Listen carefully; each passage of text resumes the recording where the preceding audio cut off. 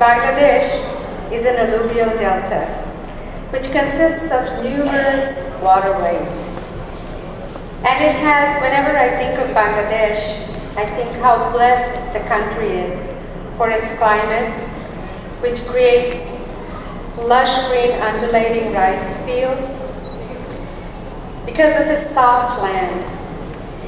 It's often said that the people of Bangladesh are just as soft as the land itself. They are loving people, they're soft-hearted, they would do anything for democracy, and wherever they are, they make friends. So if you go to Bangladesh, you will never feel alone. Keeping up with that tradition, we will have some children that will be bringing flowers to the stage for our guests that will be up here. Now, with that, I would like to introduce someone that really doesn't need much introduction. Our guest of honor truly needs no introduction.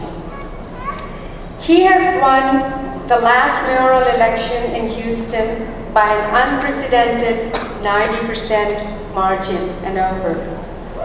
He has earned the trust and respect of all Houstonians alike, especially the very vibrant community of immigrants that we have in Houston.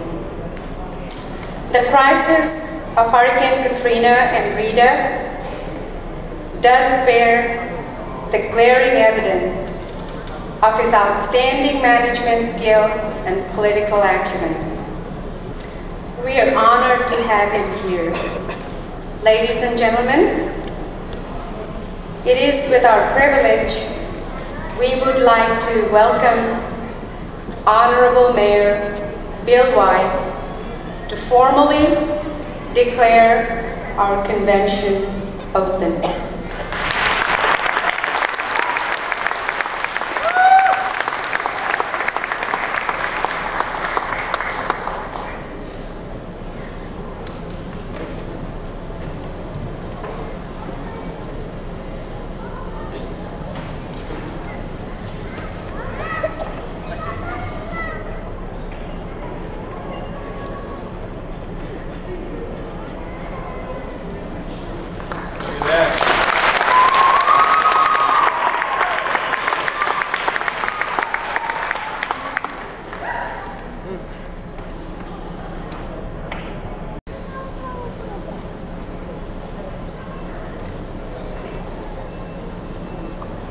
Thank you, and it's fit that we start this program with some young people up here.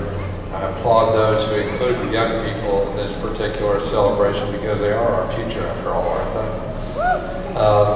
they? We welcome everybody here. Look, those who've never visited Houston before, usually about this time of year, it's about 65 or 70 degrees Fahrenheit here in Houston. It's very cool during the evenings. We need fire to keep our feet warm. And we managed somehow, when we heard that this convention was here, we wanted to have weather that was fit for those who come from Bangladesh during the summertime. I hope we've succeeded in that.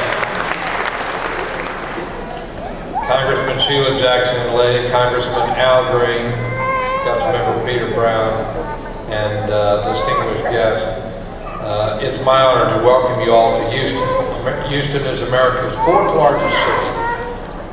Many of us think of it as America's great city of opportunity because we have people from all backgrounds, from all continents. We have one school where there's over 60 languages spoken in the school. We are hardworking people. People come here to work, generally not just to retire. We are one of the fastest growing big cities in this continent. Just a little over 100 years ago, this was a small village of some 60,000 people.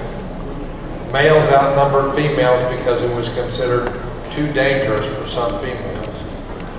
Now we are a great metropolis.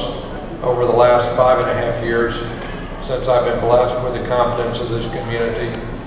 We've added over 300,000 new jobs with the future, many of them filled by members of the Bangladeshi community here within our great community. We brought crime rates down to the lowest rate in over 2 decades. We built affordable housing. We've cleaned the air. We've created more parks and libraries. But more than anything else, we're proud of the fact that we're a community that has come together to get things done. During the time of the partition and the independence that we celebrate, you saw what happened when some pitted group against group, where there was a mentality of us versus them, and people treated each other not as brothers and sisters, but as enemies. Here in this community, we come together. We came together as members of this community in giving relief to our neighbors in times of hurricanes.